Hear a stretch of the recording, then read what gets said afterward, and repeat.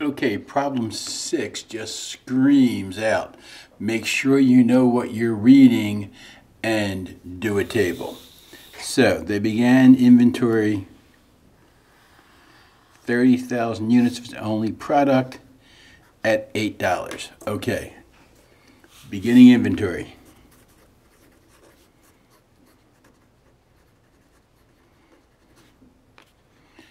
$240,000.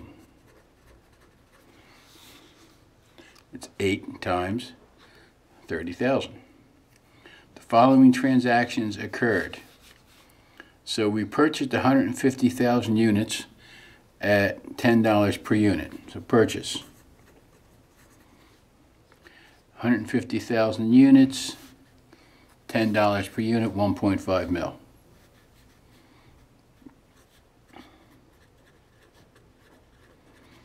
Got it. Terms of the purchases were 110 net 30, and the purchases were paid within the 10-day discount. So we have to figure out that discount of what is the discount of that?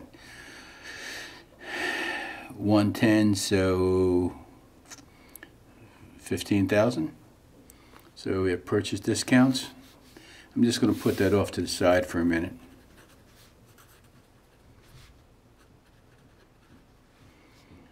The company uses the gross method to record purchase discounts.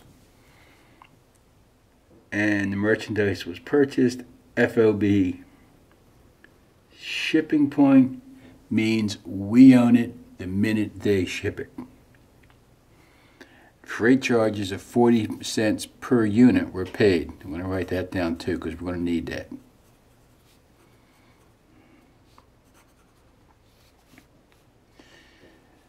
Okay, 3,000 units purchased during the year were returned to suppliers for credit. They were also given credit for the units sold, the shipping per unit. So let's take the purchase returns.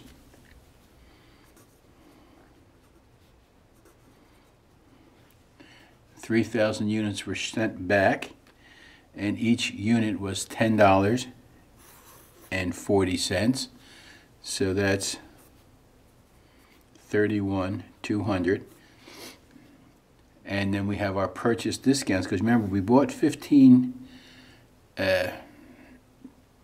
million worth of stuff, but we sent $30,000 or 3,000 units at $10 each back. So our purchase discount is based on 1,470,000 minus our 14,700. Remember, this is periodic inventory, so we do all of these figurines at the end. So that's our purchase discount. So our purchase discount is 14,700.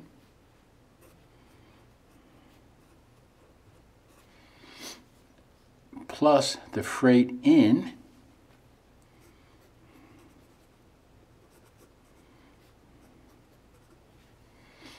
we brought in 150,000 units at 40 cents per. Now we got some of that money back here, but remember, we're doing this periodically. We're doing this at the end of the period, so we're putting all of these units together, all of these numbers together. So our freight in was 150,000 times 40 cents. That's 60,000. So our beginning inventory plus purchases minus purchase returns minus discounts minus allowances if there was any plus freight in, that gives us our total goods available.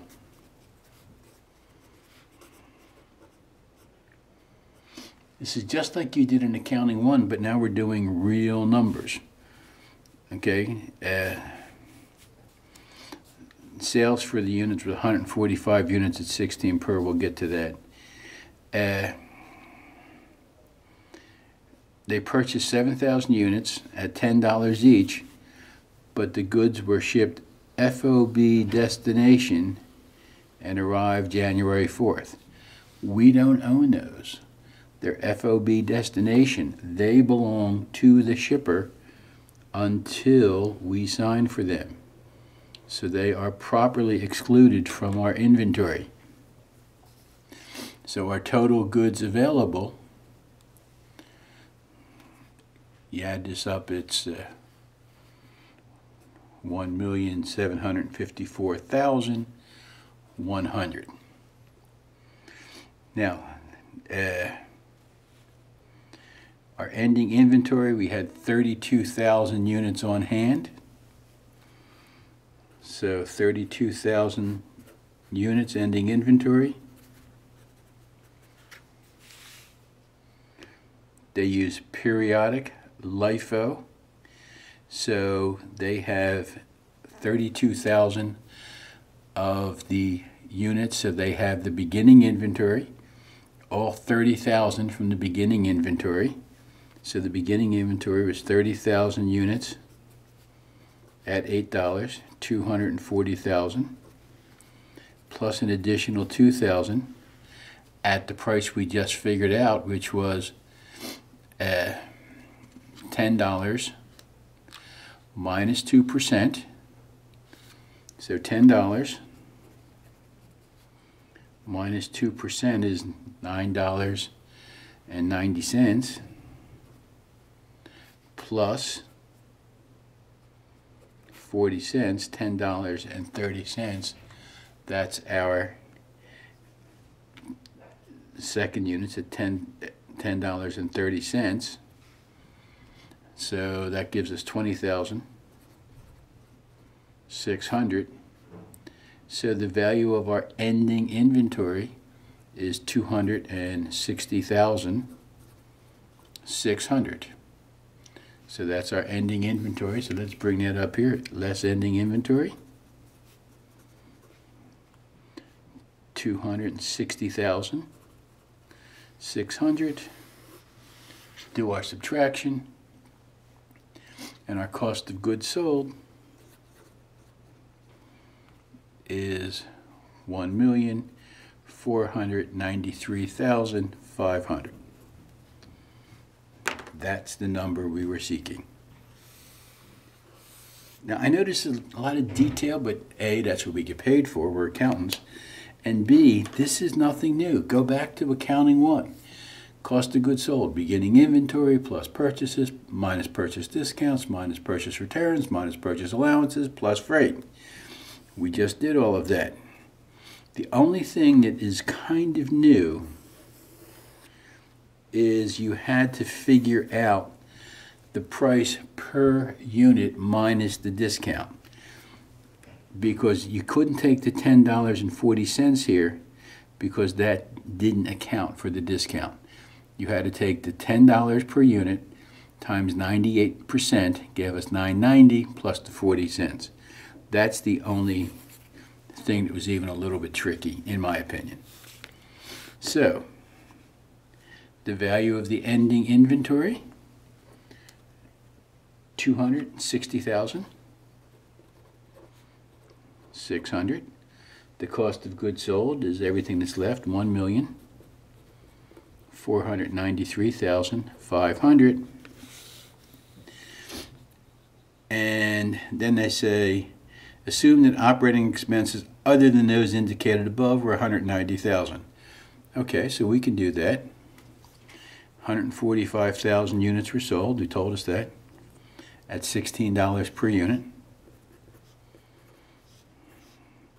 That gives us revenue of $2,320,000 minus cost of goods sold, $1,493,500, and they tell us we had other operating expenses of $190.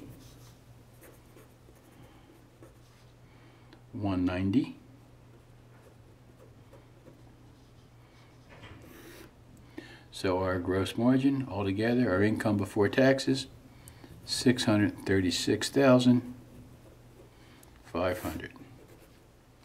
$636,500. You had to be a little careful. You had to follow along, but it really wasn't difficult. It's everything you knew.